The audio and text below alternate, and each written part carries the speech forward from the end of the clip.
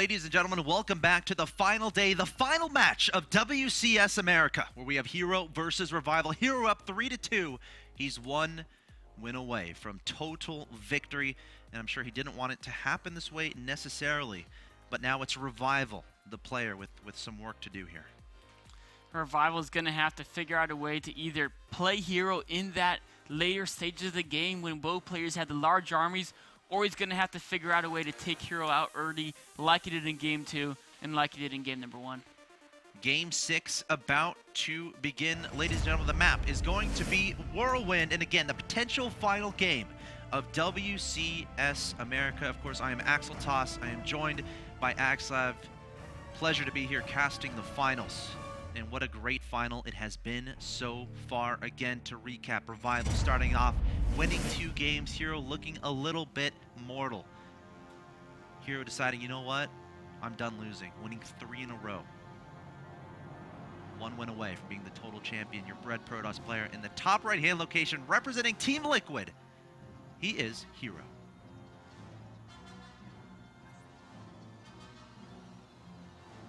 And his opponent in the bottom left-hand location of Whirlwind.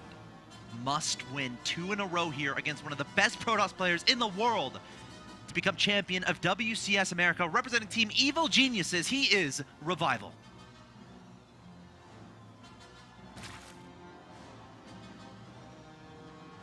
The map is Whirlwind, the one 4-spawn map we have here in the WCS. This is a map where Zergs often choose to do some crazy builds based on the fact that it'll take longer for the Protoss to find them in all odds. Cross positions here. Hero putting the pylon at his natural expansion. And cross positions on Whirlwind, you know, it's a setting that, you know, we're likely to see a longer game versus, you know, if they're close positions, you know, if they're next to each other type situation. Of course, much easier to take additional expansions. Zerg player, less guesswork as far as taking your initial expansions as well. We see Revival. He's up 3-2, but Revival quite frequently goes for early pulls on Whirlwind. In fact, throughout, I mean, in a lot of ZVZs, but also against Protoss, I seem to do it quite frequently as well. So going to next, before Forge without scouting is a bold move by Hero. He must think, you know what, I'm up 3-2. Revival's not going to risk the map deciding game on it. You just have one to scout and then one to stay back and build stuff. I would imagine. Who gets the privilege of going on an adventure? Looks like that guy does. Is it a privilege or is it a? I'd consider it a privilege, man. It's a risky privilege to have. Yeah. A privilege to one might not be a privilege to other. I mean, yeah, it's like the, you know, privilege to be a kamikaze fighter or something. Exactly, right? Yeah. Odds are, I would say only 1 in 3 probes returns home after scouting. You know, that's a fair claim, fair statistic. I would agree. Heroes had pretty good luck. I think 3 of the 5 games, I think his first scouting probe made it home. Yeah, no, and his initial probes have been very feisty indeed. So poking up that ramp for a split second to see that creep wasn't there and going to back away. Very optimal scout there. Revival has identified his opponent's not in the bottom right with the Overlord. Yep. And because his opponent's not in the bottom right, he's going to go ahead and take this location as a 3rd base. Of course, if his opponent was in the bottom right, he'd be much more likely to take the base on the left side of the map. Probe is spotted. Hero going to scout out this 3rd hatchery. Might meander into the natural expansion, but I think you can kind of guess at this point. Might go check on the gases too. No, looks like he's going to stay away. Doesn't want to die to a queen. He cares for his probes. Yeah. Yeah, he likes that track record of the majority of the initial probes surviving. And a secondary probe sneak out. It's going to get seen. Great heads up play by Rival. Overlord keeping track of that exit, so he's going to know there's an extra probe hiding somewhere on the map. That gotta find it though. This map is gigantic. Hide and seek. Yeah. And that was an awesome use map settings game in Broodor, by the way. It was. I don't know if do you remember it? I do. Nice. There's a lot of great ones. I know. I miss them all. This probe had about a 30-second window to hide. It's found its spot. Zerglings are not yet looking for it. Getting even closer to the wall. Zelt coming and taking control of the middle. He's going to take a swipe and back away. So I wonder what Hero's plans are here. I mean, he has that forge, so it's like, is he going to add on gateways right now? Because now would be the timing as far as, you know, you want the gateways to finish when warp gate completes so you can warp in right away. Typically, you're going to warp in a few zealots, try to be very aggressive. Meanwhile, Revival really stocking up that gas, we can see. I think Hero's only building probes one at a time. He's got 4 gases, no tech building. We might see some type of mass sentry. I think Hero's going for an 8-gate, but Revival's going for a Baneling bust.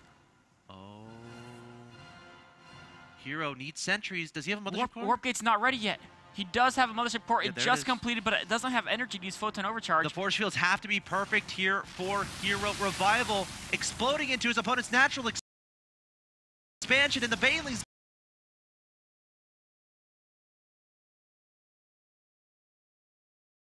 getting through the wall is not going to be enough. The Baneling's trying to take out the cannons. The Ling taking it down as well. Behind this, nothing but Lings in production here for Revival. Is about to finish up here. Warp gate needs to finish as well. Be more. Hero looks really good. His warp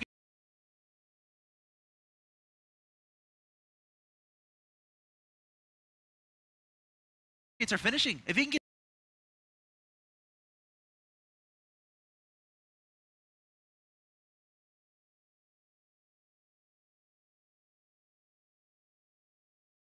sentries out, he can just force field all day. Hero has fields have not been deployed just yet. They're at the mineral line. Gonna try to block entry to the ramp. Only 2 getting by. Hero pulling some probes to deal with this, and it looks like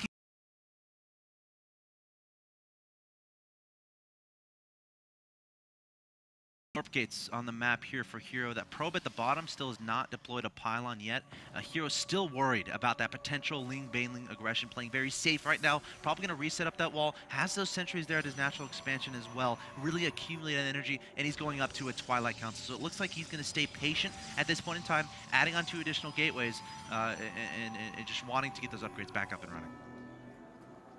Up to 5 gateways of Twilight Council, +1 weapons on the way, 3 more sentries being warped in. No Robo or Stargate. He definitely wants to put on some pressure. Heroes up 73 to 58 in supply, motioning across the map. Revival. The probe at the bottom. Zergling's found it out.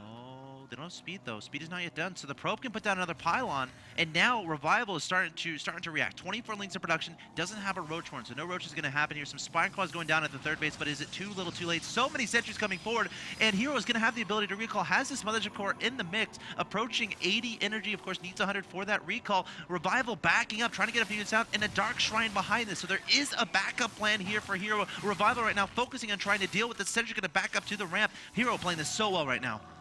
Hero waiting for a few more buffering gateway units to make maximal use of those force fields. Speedings are out, but with this many force fields, what can just Speedings do? Oh, this is so dangerous for Revival, trying to deal with this. 28 more Speedlings on the way. The sentries enclosing themselves around with force fields, trying to stay warm, trying to stay together, trying to stay away from the terrifying Zerg swarm. Hero losing almost nothing in this engagement. He's ahead in resources lost, 3,100 to 1,500. Warping in a bunch of Stalkers to join in, and a Dark Shrine is 80% of the way done. So this is only the calm before the storm here in favor of Hero, taking down more and more Lings. Revival desperately trying to stay alive. Hero continually reinforcing his attack, continually keeping his entire army alive with those force fields. Blink and Dark Shrine are almost complete. Hero just trying to keep the pressure on, keep his opponent busy while the real threat is developing. And there they are. Nope, 4 zealots. He actually needs to current boost the gateways. I was like really excited to see the DTs. No detection, of course, on the field for Revival, trying to upgrade his Speedings. Force field so instrumental keeping these Speedings off the more vulnerable sentries. Oh, the Zealots staying in front of the force fields, realizing how efficient they are against those Zerglings, willing to try to protect their Protoss friends. And now the DTs swooping on into this 3rd base location. Revival desperately trying to stay alive, but now the DTs swiping away everywhere. Revival, again, more crisis management. 2 Overseers in production. He has come too far to give up right now. Hero now advancing towards his natural expansion. He can taste victory. He can smell it, and he's moments away from achieving it again. Revival scrambling to come up with an answer, but there's so many DTs, so much Protoss in his natural. Even with the DTs revealed, there's just too much Protoss. Zergling's being massacred. Zerg base in ruins.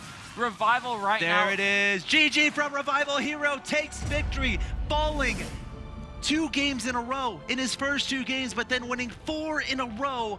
And now he is your WCS America champion. Look at him. Hands over his eyes. Hero is always such an emotional player. Another victory on his belt there.